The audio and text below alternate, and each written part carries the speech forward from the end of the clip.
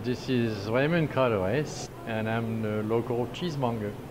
Today we're going to crack 80-pound worth of Parmigiano-Reggiano from northern Italy. It needs some very special tools. First we're going to pre-mark the cutting. The skin is very hard and thick, so we got to score it in order to get the knife to go into the cheese at a straight line in half. So we're going to start chiseling through,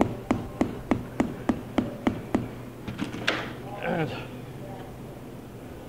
now I should be able to crack the cheese by tilting it. You can see that why I had to score the crust, because you can see it's about a good quarter-inch thick and very hard. What they do in Italy when they crack the cheese is take the crust off the cheese and feed it to the pig that are used for the prosciutto di Parma. So that's kind of sweeten the meat and help the pig get a little fatter. I'm not sure what my favorite cheese is, but I know I love the Parmesan-Reggiano a lot.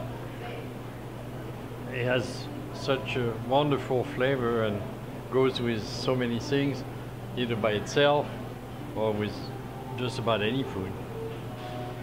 Okay, I'm a Frenchman. I'm never very far from cheese or charcuterie, so that's what I like. Venez nous voir pour un parmesan bien frais au Locale.